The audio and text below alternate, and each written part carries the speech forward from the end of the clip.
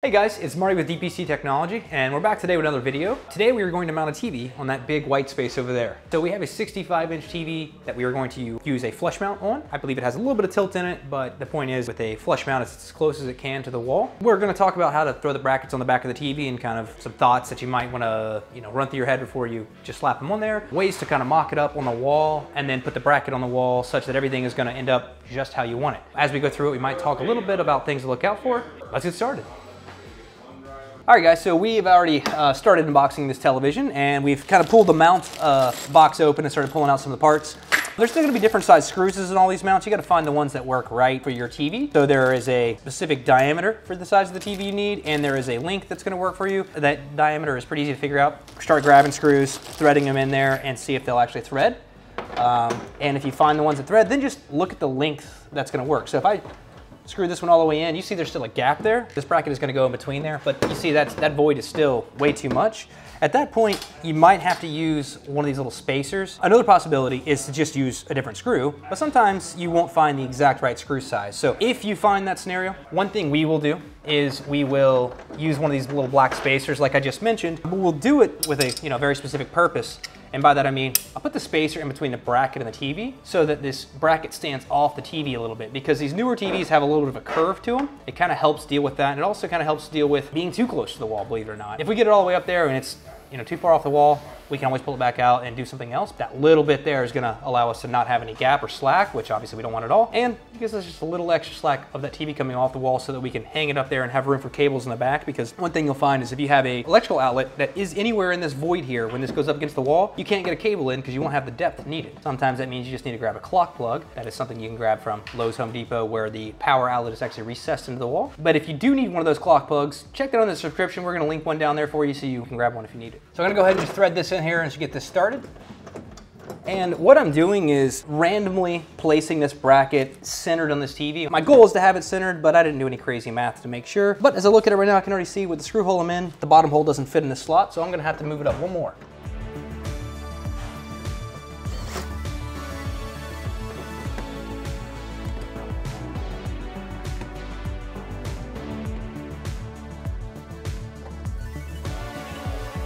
So right now, I'm actually taking out this little set screw, or security screw, whatever you want to call it. This later will be used so that when this entire thing hangs on the bracket that's going to be mounted to the wall, you can run this screw up and it's going to tuck behind the bracket so that you can't just take this off the wall. There for security, or so that someone can't easily come up and bump it, but this TV weighs enough so that you're not going to bump it off the wall. Someone would have to pull harder if they wanted to steal it off the wall.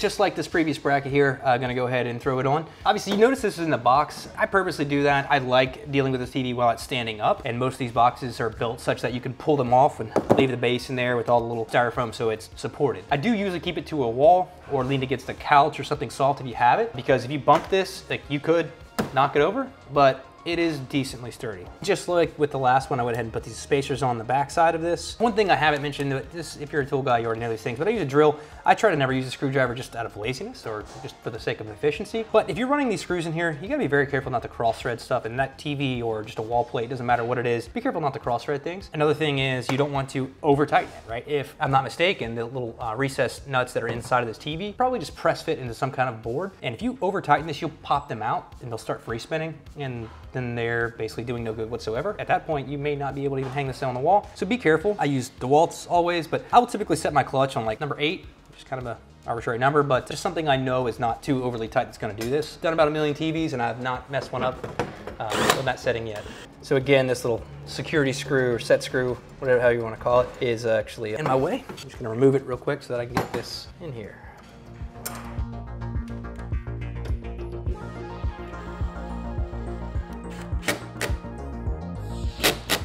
I don't know if you guys noticed this on the last one, but when I put these in here, I do pull these brackets up as much as I can before I actually tighten them down, because the TV is going to hang on the wall. And so I don't want to pull it down on this. I want to push up on it because that's the force it's going to be going. But it's also doing that because there's, as you can see, a little bit of slack in here. And so as long as I pull it up and do the same thing with both of them, they should be pretty close. Now in the end, what you'll notice is that with just that little bit of play there, even if you get this bracket perfectly level, you have a chance this won't be level. We can deal with that though. All right, we got that bracket on there. We're gonna go ahead and set the security, or put the security screw back in here. All right, and now one thing I always do is I like to take this bracket and put it in the TV. Now I might have to screw one of these screws to kind of hold it in place, but I do this because then I can reference the top or bottom if for some reason you had this out of the box and that was easier for you, but for me, it's the top of the TV in reference to this bracket, because then I know what my offset is. Once we get to the wall, I know where this bracket needs to go if I want it mounted at a specific height. With this right here, I'm gonna go ahead and just tighten one of these set screws just so this will hold in place. And then I'm gonna grab a level and a measuring tape just to get a rough estimate of how much this is set back off that top of the TV. I've only got one of these screws. I'm just gonna kind of push up and hold this at the top here. But what I'm looking for is basically my distance from the top of this TV to the top of this bracket. Now, none of this has to be perfect, but like I said, it's just to get a rough estimate of how far we're off of this bracket from the top of the TV. So that's roughly 11 inches. With that info, we're gonna take the height of the TV and we are going to kind of reference the wall over here, see where it fits right, and then from where that top will be, we'll measure down 11 inches, and that's where the top of this guy's gonna be. All right, so real quick, I'm gonna grab the height of this TV, and then I'm going to just stretch my measuring tape out, say that's the height, and then kind of get a rough up and down on that wall where we think it's gonna look best. From there, I'll then find my center mark left and right on that wall, and we will get our center hole for this mount, and then just start trying to look for a stud.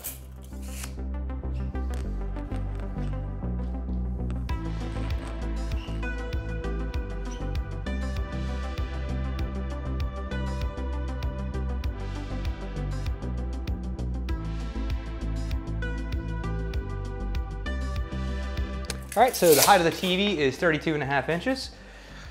Don't forget that. All right, so those are my notes so that, you know, if I forget, I won't forget. 11 inches from the top of the TV to the top of that bracket, and 32.5 inches for the height of the TV, even though I wrote wide. That's what I meant. So this is just one way of doing it. Generally speaking, this is enough for me. I can just hold this to the wall and go, that's gonna be the height of the TV. And from there, we're just trying to define how much space looks good above or below. Honestly, anywhere from here, probably up towards there. Come down too low and it might get in the way, but we have a nice little range here. All right, so one way of kind of helping us decide where we're gonna go there is just what's possible. So we have 11 inches from the top of the TV to the top of this mount. One way to help this is either we need to have this bracket below these outlets or above these outlets. If it's gonna be in the way in some way, shape, or form, how can we, you know, work around that? Well, this is an additional almost 8 inches tall. So if the top is going to be 11 inches above that, then we know we need the top 19 inches or 19 inches above this before this bracket will clear like this. So what does that look like? As long as we mount the TV in this void here, then that means I can get that bracket above this, and that spot looks good to me. The alternative was to say, oh, okay, all right, well, we know we have 11 inches between the top of the TV and the top of this bracket. So if this bracket is going to be below these things, that means that we can only have roughly 11 inches above it. So go to 32.5 again. So that means the TV would have to be this low. Well, that's definitely too low, right? What else could be done? You're telling me those are the only two options? No, those are the only two options if we don't move the brackets on the back of the TV. However, there's only so much play on the brackets on the back of the TV. The truth is we are actually limited by where these outlets are. In a really bad case, where these things don't line up, if you didn't plan properly, you could try modifying this bracket, cutting this bracket apart in some way, shape, and form. And there are brackets that have open area, but it would be nice just to plan ahead and make that thing work like it's supposed to. In this scenario, we've kind of got that worked out for us where, like I said, as long as we have 19 inches above these outlets, this bracket should clear and the bottom of the TV should sit roughly right there. So we're gonna go for that. Okay, so that's roughly our height right there.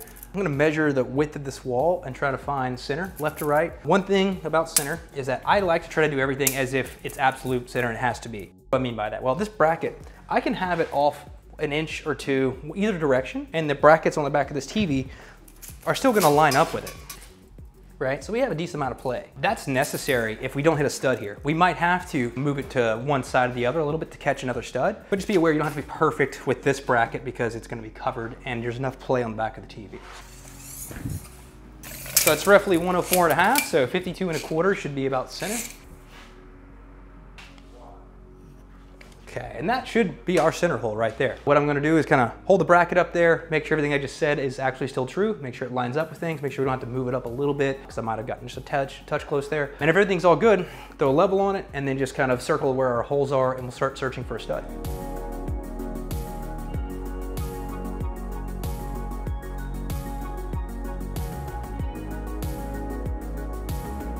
All right, so those extra holes or little dots I made there was just because this particular bracket doesn't have a center hole. Some of them do, so I can't exactly put it up there perfectly, but both of these holes right here I just made should fit inside of these two things. So I'm gonna grab my level, try to make a straight line that I know where I'm at, and from there, like I said, start drilling and see if we can find a stud.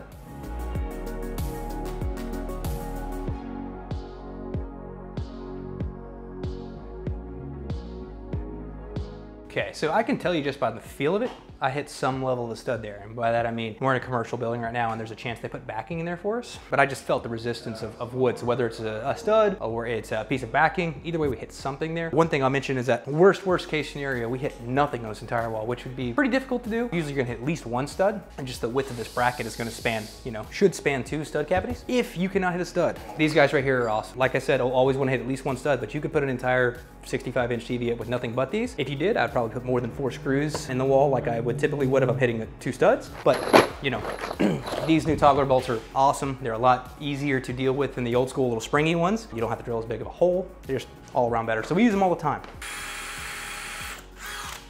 All right, so that second hole right there I just hit, stud again. There's no way that we have a stud that close to each other. So I'm quite confident we've got some backing here. I'm gonna go ahead and drill the correct size pilot bit. I just put a teeny tiny bit on there trying to search for studs because if I didn't find one, I don't wanna drill a big hole. And at the end of the day, this bracket's gonna cover all that. So no big deal if I had hit nothing.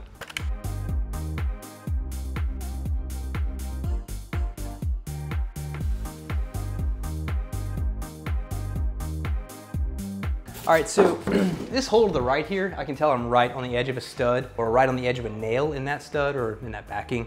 And so my pilot hole went through just fine, but when I put a bigger bit on there, it started creeping to the right, which means it's most likely kind of chasing off the edge of a stud. So I'll probably just drill another hole a little further over one way or another. I just wanna go ahead and throw the bracket up there because literally just one hole will be good enough to throw that bracket up there. We'll tighten down one screw or one lag screw, and then we'll level it and we'll go ahead and draw out our rest of our holes.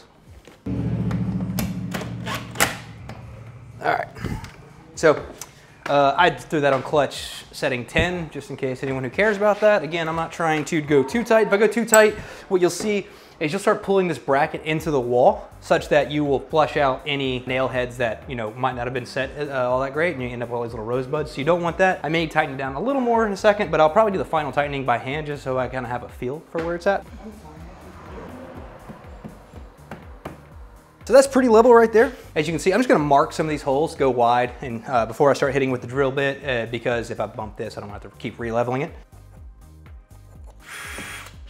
Okay, so I'm just gonna go ahead and drill a couple more pilot bits here and see if we can find where we have backing or studs in this wall. And where we find them, we'll go ahead and hit it with some lags.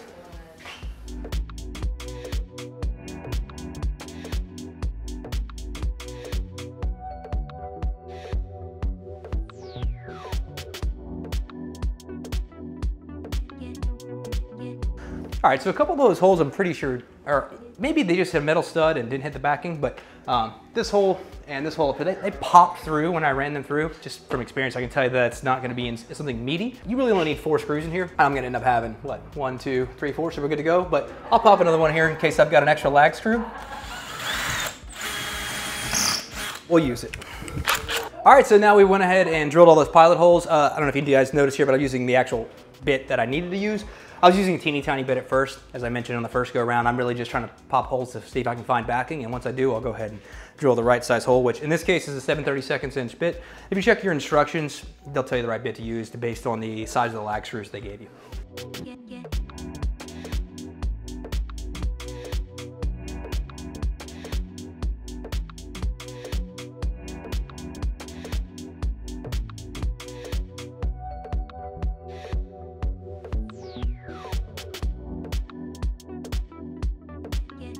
we went ahead and put that in there. You might have seen me tweak it on that a little bit because I might not have said it, but no matter what you do, that thing always ends up being off just a tad, even though you leveled it out. So I kind of had to do caddy cornered screws, tighten them first so that I get everything nice and flush. And if you want to come in here and check that bubble, you'll see that it's pretty dang close to center. And I say that because it may be off by what we'll see in the end if it's off, but we might be able to slide a sheet of paper underneath the bracket to get that height perfect if we need to, but it's probably gonna be okay.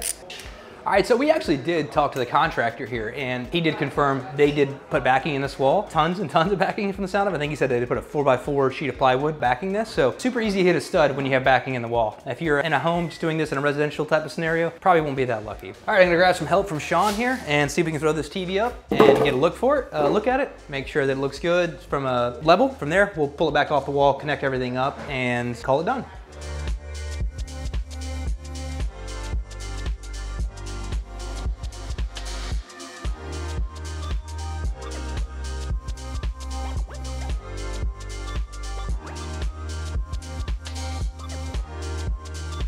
All right, so we threw the TV up there and it is very, very close. As I mentioned before, I might actually cheat a little bit, slide a piece of paper in between the bracket on the back of the TV and the bracket on the wall, just to give me a little bit, because if you go pulling that apart and try to take screws loose and adjust it, I'm looking for literally a millimeter difference. And if I go doing all that, chances are I'll get 3 millimeters, and that's not what I'm looking for. So we'll go ahead and pull this off the wall and get ready for all the connections on the back, throw it back up there and center it and slide the little piece of paper underneath there if we need to, and we'll call it a day.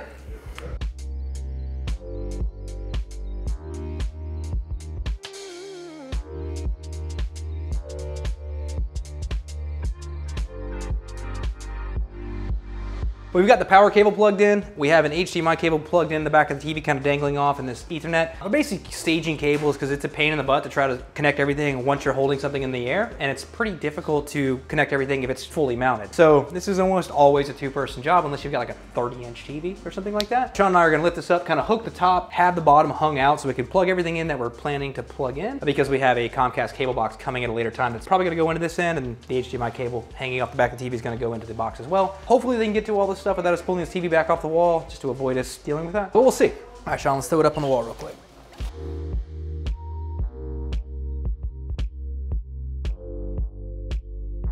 All right, the last thing we gotta do is grab a measuring tape and just kind of check to see if this TV is centered on the wall. Might have to slide it left or right a tad bit. Oh yeah, it's gonna slide to the right 4 inches. All right, awesome. In order to get these security screws, we're gonna have to grab a long Allen key. So we're not gonna be able to tighten these today. We just don't have very much slack up in there. So for now, we're basically good to go. Obviously, we still have some cables hanging down. Whenever we get our Comcast box in here, we'll tidy all the stuff up, hang it up in there, and it's gonna look just like that. But for now, we are as done as we can be. Just because we might have to pull this off the wall again, we'll go ahead and leave all those little covers and protection little labels on there just for giggles. We'll go ahead and leave this box here too, just in case we have to take it down and put it back up, but fire it on and see what we get. Oh, sweet. I was gonna say there's a chance the electricians could have the breaker off, but no, we're good to go. All right guys, so we're all finished. If you are looking for a mount, or TV for that matter, look in the description to see what we got here. Also feel free to drop us a comment with any questions that you may have, or any comment that you may have as to how you may have done things differently. Check out our blog post. We have a full write-up on how to do this. That in combination with this video should get you everything you need on mounting your first TV. Feel free to like and subscribe, and we'll see you in the next one.